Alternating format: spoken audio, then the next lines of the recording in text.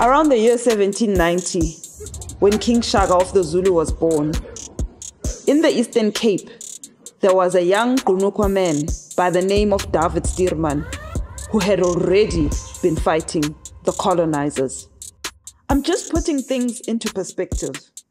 Before the mighty Zulu Empire was even a thing, David Stuurman and his brother Klaas Stuurman had been battling colonialists. David was part of a notoriously rebellious Khoi family in the Eastern Cape, which was led by his brother Klaas Stuurman.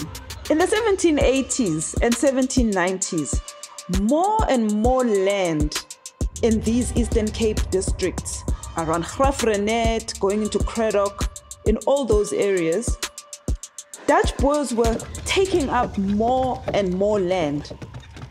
Many of them were poor. They were running away from Cape Town. But when they were taking land which was already occupied and owned by Africans.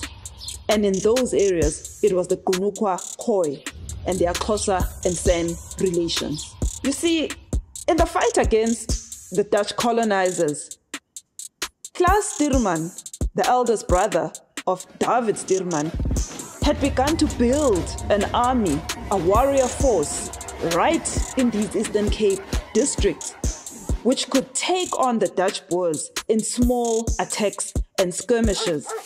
They also allowed runaway slaves to come and join them. They also encouraged Khoi who were being forced into labor by the Boers to desert the farmers and come and join the Khoi rebel force. Klaas Stuurman had led his forces into battles against Dutch Boers.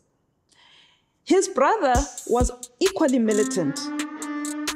David not only fought in the wars against the Boers, but he also took matters of vengeance into his personal hands when he poisoned his so-called master, a Boer farmer who had allegedly whipped him, flogged him, salted his wounds, and left David to burn in the sun.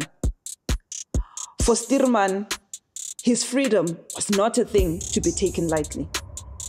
For David, losing land, losing freedom, losing people, losing culture was a matter that would make him a relentless menace to the colonial forces.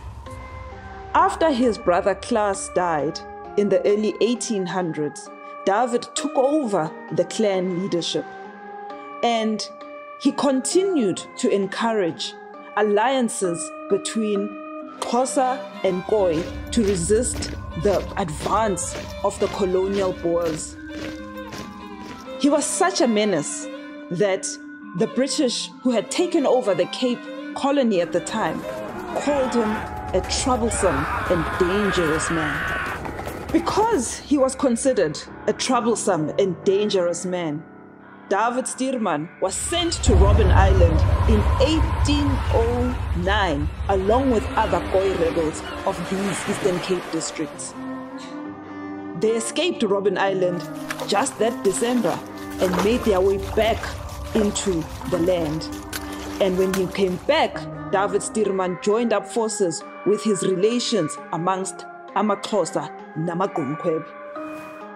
David was so important to the early Xhosa resistance against the British that he was one of the reasons why British forces could be delayed and fought back in that war of 1812 when the British came to expel amaXhosa over the Fish River. Between 1812 and 1819, when the British were really fighting the first wars against amaXhosa, David was something of a hidden rebel, going between the various communities of his African relations to help them put up a strong resistance against the colonizers. In 1819, the British had faced off with amaXhosa, led by Makhanda kaNcele in the Battle of Grahamstown. Ncele was arrested after this war and sent to Robben Island. Just a short time later, the British decided that they needed to also again capture Stuurman and put him behind bars for good. And so, for the second time in his life, David Stuurman, in December of 1819, found himself in Robben Island.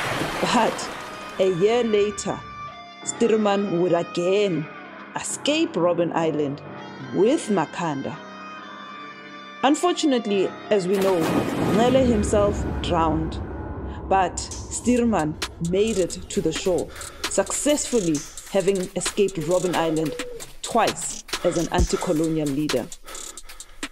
This so vexed the British that they captured him again for a third time, put him behind bars again in Robben Island, and in 1823 decided to pack him up, put him on a ship destined for Australia, and sent him to die in Australia.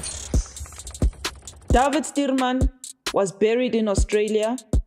Unfortunately, his grave was not to be found, but his spirit was repatriated back home in 2017 by virtue of ritual. This is the story, the legend of the troublesome and dangerous Gqunukwa Khoi leader David Stuurman.